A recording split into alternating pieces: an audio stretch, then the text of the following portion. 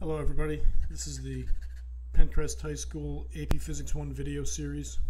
This is video 3F, ropes, pulleys, and multiple objects. Alright, so what we're going to look at is how Newton's laws apply to multiple objects. Frequently these objects are going to be connected or attached by ropes or strings or cables or some other flexible sort of connector. Sometimes these connectors will be strung over pulleys, and before we apply Newton's laws to these types of situations, we need to look at some of the assumptions we're going to make about ropes and pulleys. Again, we're going to use the term rope to apply to any long, thin, flexible sort of connector.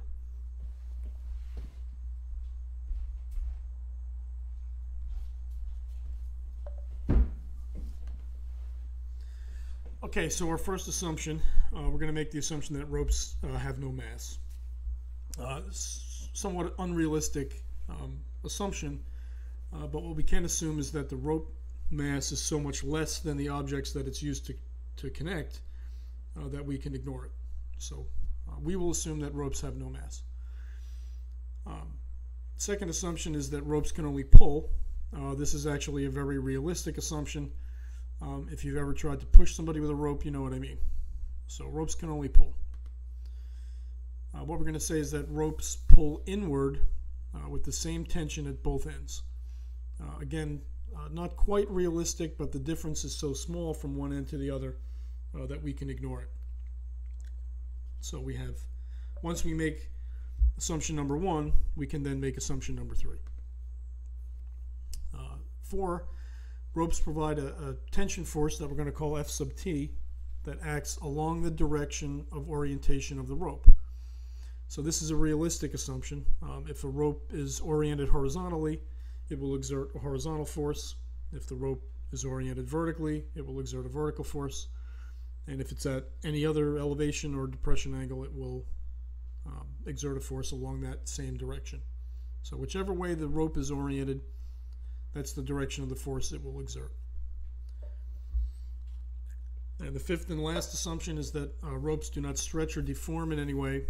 Again, this is unrealistic. We know that they would realistically stretch under tension, but we can say that the deformation is small enough to ignore. Okay, so here's this sort of situation. We have two objects, an M1 and an M2, and they're connected by a rope. And there's an applied force, a horizontal applied force, that's going to accelerate these things across the surface, which has friction. There's a coefficient of friction associated with the surface. So first we need a free body diagram for each object. So we'll start with M1.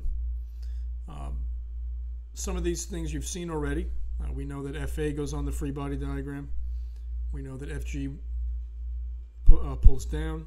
We have Fn1, the normal force from the surface. And of course we have a friction force opposing the motion, so it points to the left.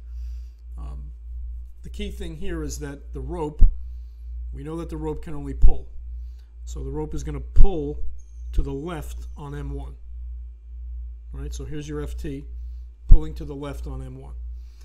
Note also that these Fn, Fg, Ff, they get subscripted Fn1, Fg1, Ff1, so that we know which object we're talking about.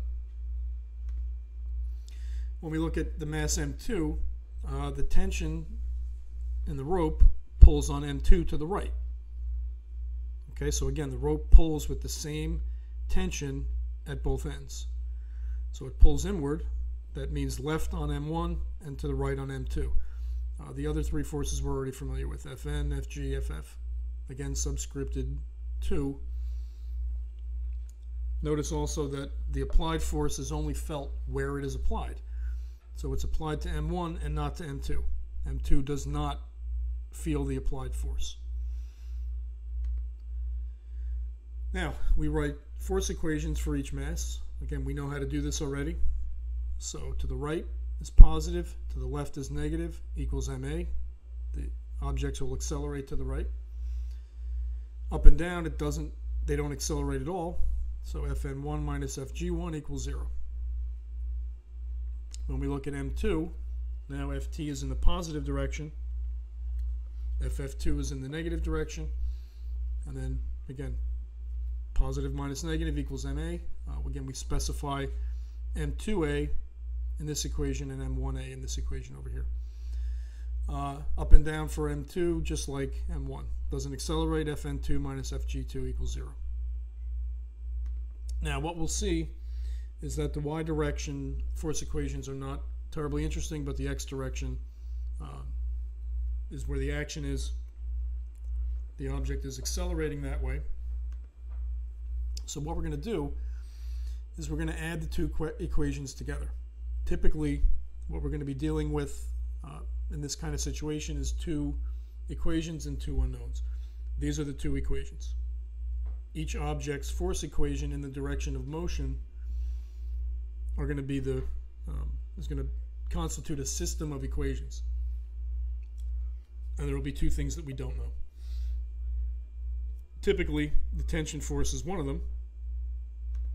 And what we find is that when we add the two equations together, because the FTs are the same at both ends, they will cancel each other out. So we have FA minus FF1 minus FF2 for the left side. And then when we add the right sides, we have M1AX plus M2AX. We also want to note that because the rope doesn't stretch at all, whatever acceleration M1 has, M2 will also have. So they will both accelerate at the same rate. These A sub x values are the same. So we can factor it out, gather the other terms, and this is my final force equation for the entire system of two objects. All right. We would then determine the friction forces in the normal manner, mu times Fn, because they're moving. Solve for A sub x, and then, as necessary, put it back into either of the individual objects' force equations to determine the other unknown, which is typically the tension force. All right. Now, when we start talking about pulleys, there's a number of assumptions that go with them as well. Number one, pulleys are massless and frictionless. Not very realistic, but once again, we assume that the mass of the pulley is much less than the other objects that are involved in the system. All pulleys have some amount of friction, but really good ones have very little. We will use some very good pulleys in our laboratories, and you'll see what I mean. Okay, number two, pulleys only change the direction of the rope's orientation. The magnitude of the tension in the rope doesn't change. This is a realistic assumption once we accept that the pulley has no mass. So all it will do is change the orientation of the rope, and therefore the direction of the tension force it exerts. The third assumption, the rope or string does not slip on the pulley. This is a realistic assumption. If it does slip, then the pulley's not doing its job. So we can assume that the rope just glides along the pulley and turns the pulley as it goes. So here's a typical situation that might have multiple objects in a pulley. We have an M2 up here, we have an M1 hanging here, and then the string, here's the string or the rope, is draped over a pulley. When we release this system from rest, M1 is going to accelerate down, M2 is going to accelerate to the right. So when we look at the free body diagrams for M1, all we have is Fg1 pulling down and Ft of the rope pulling up. There is no normal force because it's not on a surface. There's no friction. There is no applied force. When we look at M2, well, the rope is horizontal when it attaches to M2. So we've got an Ft pulling to the right. It's on a surface, so we've got Fn and Ff associated with object 2, and then we've got Fg2 pulling down as we usually do. And what we would tend to do here is combine the equations. We would see that M1 does not have an x direction force equation because there are no x direction forces. So what we would find is that the vertical acceleration of m1 down would equal the horizontal acceleration of m2 going across. So we would combine the force equations in the direction of motion to form our system of equations. Okay? So to summarize, when we have multiple objects with or without pulleys, we construct a free body diagram for each one. We know how to do that already. Making sure that we include the tension pulling inward at both ends of the rope along the rope's orientation. We write force equations for each object, which we already know how to do. And then we combine those force equations, particularly in the direction of motion for each object, to eliminate an unknown or solve the system of equations. All right, so that's it for multiple objects. Till next time, enjoy. I'll see you again soon.